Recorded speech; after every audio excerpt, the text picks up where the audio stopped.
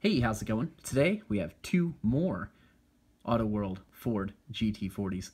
I just love this casting. I'm probably going to buy every single one that comes out. I know that there's two M&J Toys exclusives coming down the pipeline here in the not too distant future. But until then, we have these. These in the back I already showed you. They're limited, I think, to 1256. These in the front, I don't remember what they're limited to, but they're also very limited, and I think they're hobby exclusive. It does say special edition down here on the carton, so that's pretty cool. I like that they're putting them in the line, the premium line that has these boxes. I think the boxes really just add to the whole package. But anyways, let's take a look at these. First off, let's compare this one. I lost it. I didn't drop it though, it just fell over. Compare the two that are in the Gulf colors here. So it appears that the only real difference is the number 7. So this one has the number 7. This doesn't have a number at all. The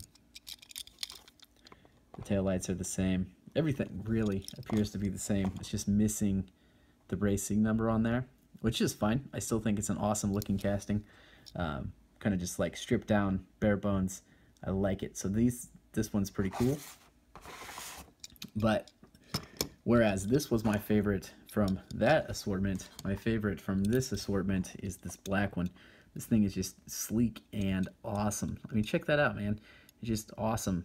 The details on this thing, the Ford down there on the side, the stripe down the front and the top. Just absolutely gorgeous Ford GT40.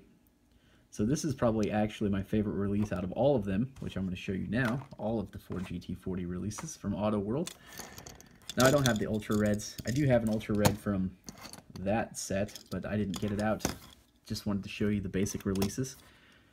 So these are all really well done, really awesome, and they all look great.